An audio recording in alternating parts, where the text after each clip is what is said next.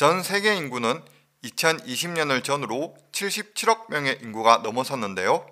전 세계의 국가들은 유엔에 가입된 국가와 유엔에 가입되지 않은 국가를 포함해 약 230여 개의 국가가 있다고 합니다. 이번 영상에서는 그중 100위에서 91위까지 인구 랭킹과 국가별 특징에 대해 알아볼까 하는데요. 인구수는 시시각각에 따라 변화하기 때문에 이 영상은 2020년을 기준으로 제작된 점을 참고해주세요.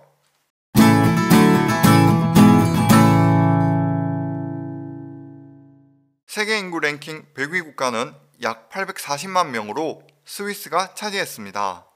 스위스는 지정학적으로 중부 유럽에 위치한 연방제 공화국인데요.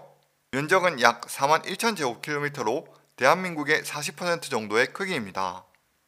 헌법상의 수도는 명시되어 있지 않지만 연방의회와 국제기구가 많이 위치한 베른이 사실상 수도의 역할을 하고 있다고 하네요. 스위스의 민족 구성은 스위스인 약 70%, 독일인 약 5% 및 기타 민족으로 구성되어 있습니다. 1인당 GDP는 약 8만 달러로 세계 최상위권에 속하는 부자 국가이기도 한데요. 이 때문에 관광객들에게는 비싼 물가로 부담을 주는 국가이기도 합니다.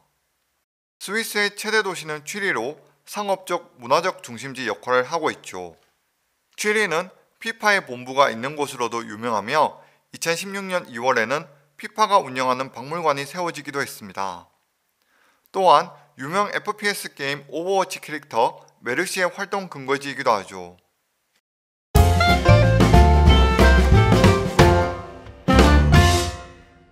세계 인구 랭킹 99위 국가는 약 860만 명의 토고가 랭크되었습니다.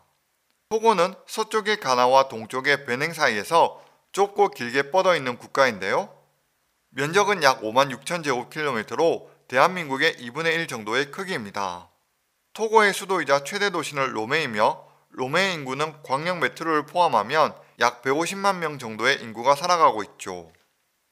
토고의 민족 구성은 에웨족, 미나족, 콰족 등 40개 이상의 부족이 있는데 에웨 미나족이 약 40%, 카비의 템족이 약 25%를 차지하고 있습니다. 토고의 1인당 GDP는 약 670달러로 이는 세계 180위권에 포함되며 수단이나 라이베리아와 비슷한 수치를 나타내고 있죠. 수도인 로메는 물건이 거래되는 곳이라는 뜻을 갖고 있습니다. 커피, 카카오, 팜 등을 수출하는 항구 도시로 해안에는 연갈색 모래사장이 펼쳐져 있어 여행자들이 찾는 곳이기도 하죠.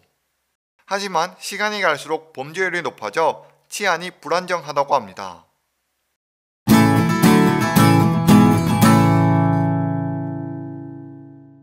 세계 인구 랭킹 98위 국가는 약 870만 명의 이스라엘입니다. 이스라엘은 서아시아에서도 서쪽, 지중해와 홍해 연안에 위치해 있는데요. 면적은 약 2만 1천 제곱킬로미터로 대한민국의 5분의 1 정도 크기입니다. 이스라엘의 수도는 예루살렘이지만 미국, 러시아, 체코 등을 포함한 50여 개 국가에서만 예루살렘을 수도로 인정하고 있죠. 이는 국내외 정서가 불안하기 때문에 유엔 안전보장이사회 결의안 478호에 따라 다수의 국가들이 예루살렘을 정식 수도로 인정하지 않고 있습니다. 이스라엘의 민족 구성은 유대인 약 75%, 아랍인 약 20%, 그 외 나머지 민족들로 이루어져 있는데요. 이스라엘의 1인당 GDP는 약 4만 4천 달러이며 이는 벨기에와 비슷한 수치로 세계 20위권 안에 포함됩니다. 이스라엘의 최대 도시는 텔아비브로 예루살렘이 수도가 되기 전에는 30여 년간 임시 수도이기도 했죠. 3차 중동전쟁에서 승리한 이스라엘은 예루살렘을 재건하는 도시계획을 수립하여 25년 동안 국회의사당과 중앙청사 및 대법원 등을 차례로 이전했습니다. 이로써 텔아비브와 예루살렘은 경제중심과 정치중심으로 상호 역할을 분담하게 되었죠.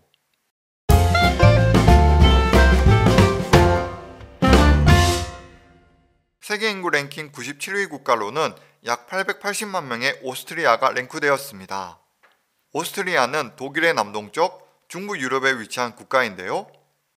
면적은 약 8만 4천 제곱킬로미터로 대한민국의 85% 정도의 크기입니다. 오스트리아의 수도는 비엔나 혹은 빈으로 불리며 세계에서 가장 살기 좋은 도시로 1, 2위권을 다투는 도시라고 하네요.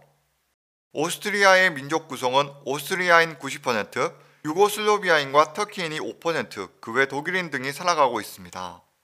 오스트리아의 1인당 GDP는 약 5만 달러로 이는 스웨덴과 비슷한 수치이며 세계 11위, 12위 정도의 수치를 나타내고 있죠.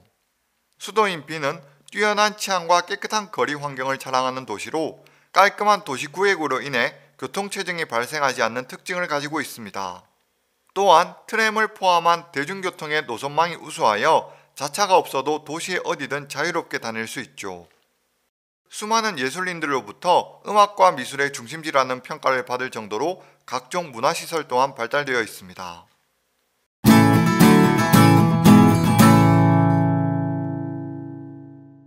세계 인구 랭킹 96위 국가는 약 890만 명의 타지키스탄입니다. 타지키스탄은 중국의 서쪽, 키르기키스탄의 남쪽, 중앙아시아에 있는 내륙국으로 1991년 구소련의 해체와 함께 독립한 국가인데요. 면적은 약 14만 제곱킬로미터로 대한민국보다 1.4배 정도 큰 나라입니다. 타지키스탄의 수도는 두샨베로 90년대 한국 축구의 골키퍼의 중요성을 일깨워준 신의 손이라는 별명을 가진 사리체프의 고향이기도 하죠. 타지키스탄의 민족 구성은 타지크인 80%, 우즈베키스탄 15%, 그 외 러시아인과 키르기스인 등으로 구성되어 있습니다. 타지키스탄의 경제 상황은 불안정하여 1인당 GDP 수치 변동폭이 큰 편으로 구소련 국가 중 최빈국에 속하는데요. 국민 상당수가 자국에서 일자리를 찾지 못해 해외로 많이들 떠난다고 합니다. 타지키스탄의 수도 두샨베는 타지크어로 월요일이라는 뜻인데 월요일마다 장이 열리는 장소가 큰 마을로 성장했기 때문이라고 하네요. 타지키스탄의 서북부에는 두샨베에 이어 두 번째로 큰 도시인 후잔트가 있습니다. 후잔트는 고대 시대부터 실크로드를 통과하는 도시 중 하나로 페르시아나 알렉산드로스 대왕의 영향을 많이 받았다고 하네요.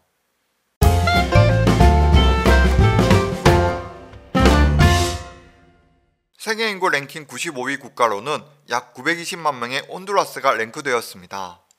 온두라스는 중앙아메리카 지역에 위치해 있으며 서쪽으로는 과테말라와 엘살바도르, 동쪽으로는 니카라과와 국경을 접하고 있는데요. 면적은 약 11만 2천 제곱킬로미터로 대한민국보다 약간 더 큰 정도의 면적을 갖고 있습니다. 온두라스의 수도이자 최대 도시는 테구시갈파로 도시가 발달되던 시기 은광이 발견되었기 때문에 도시 이름의 유래는 은의 산이라는 뜻을 지니고 있죠. 온두라스의 민족 구성은 혼혈인 메스티소가 90%, 원주민인 인디오가 7%, 그 외 흑인과 백인들이 살아가고 있습니다. 온두라스의 1인당 GDP는 약 2,500달러로 이는 라오스와 비슷한 수치이며 세계 140위권 내에 포함되어 있죠. 수도 테구시갈파는 도시가 성장할 당시 은채광이 주 산업이었지만 현재의 주 산업은 섬유업으로 주로 미국 의류 기업들의 하청을 맡고 있습니다. 테구시갈파는 주요 도시답게 수많은 자동차들과 오토바이로 인해 교통체증이 심한 편인데요. 또한 큰 문제점으로 지니고 있는 점은 치안이 안 좋기로 유명합니다. 그나마 도심부나 관광지에서는 경찰들이 관리하고 있지만 교외 주택가에서는 갱단들이 많이 있기 때문에 일반인들은 조심해야 한다고 하네요.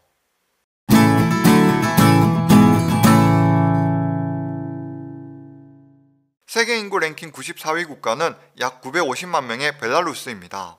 벨라루스는 동유럽에 위치한 내륙국으로 주변으로는 러시아, 우크라이나, 폴란드 등으로 둘러싸여 있는데요.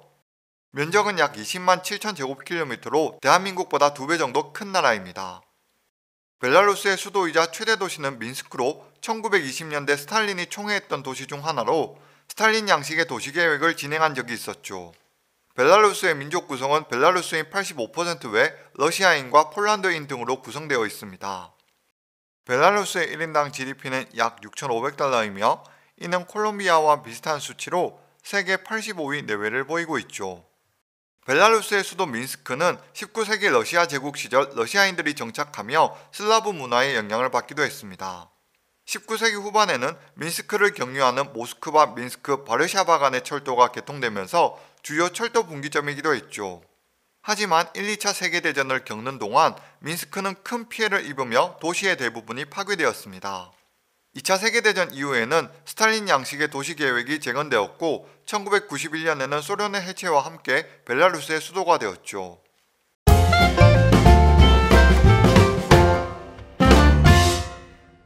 세계 인구 랭킹 93위 국가로는 약 980만 명의 헝가리가 랭크되었습니다.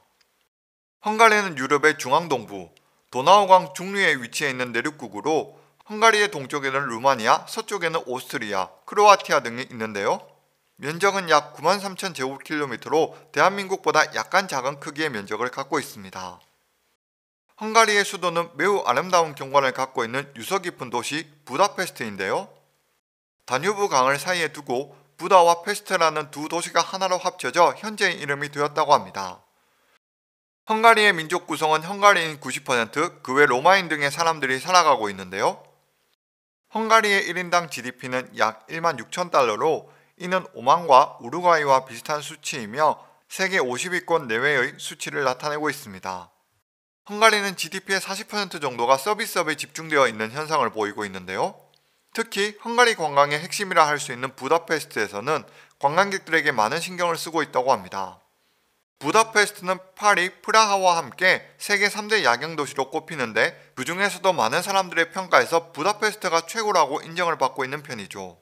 빼어난 야경뿐만 아니라 대중교통의 편리성, 친절하고 양심적인 상인들로 인해 부다페스트는 관광도시로서 높은 평가를 받고 있습니다.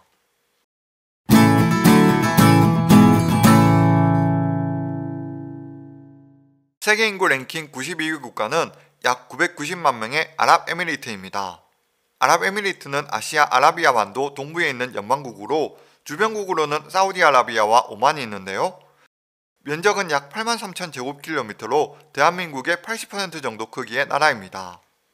아랍에미리트의 수도는 아부다비이며 최대 도시는 두바이인데 아랍에미리트는 이 두 도시를 포함한 7개 토우국의 연합국이기도 하죠.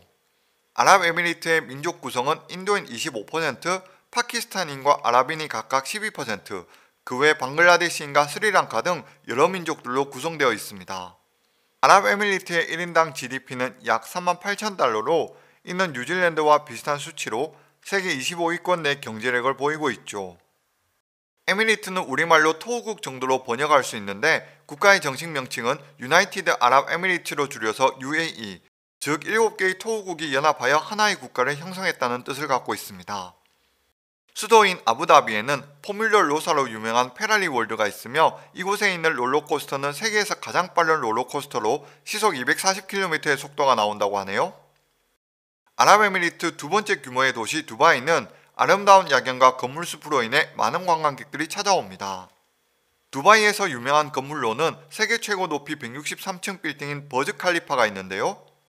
명성에 걸맞게 총 공사비는 15억 달러, 한화로는 1조 5천억이 들었으며 이 건설 참여에 삼성물산이 시공했다는 사실도 잘 알려져 있습니다.